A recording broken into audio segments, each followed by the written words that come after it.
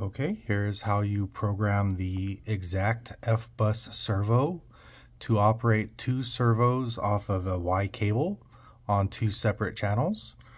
I have a TD R18 and it's bound up with my X20. Under the RF system, I have the TD18 pin 18 set to FBUS mode. I currently have one Xact servo plugged into channel 18, and when you go to telemetry and discover sensors, it will show up as servo 1.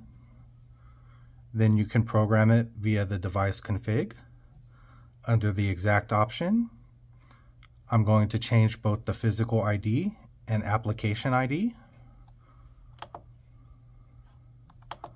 And I'm also going to assign the channel for my rudder. And now I will save those options to the flash. Now that I've programmed one servo, I can disconnect it and plug in my second servo.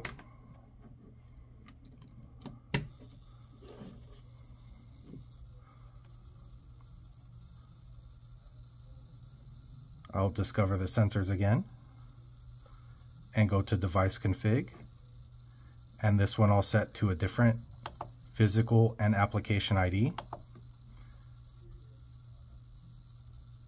and to a different channel for my aileron, and I'll save it to flash. Now that both servos have been programmed, I can connect it by the Y cable.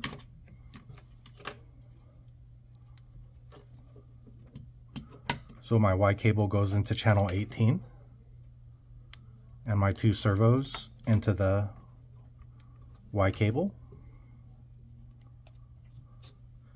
And now you'll have one servo programmed to your elevator and one programmed to your rudder.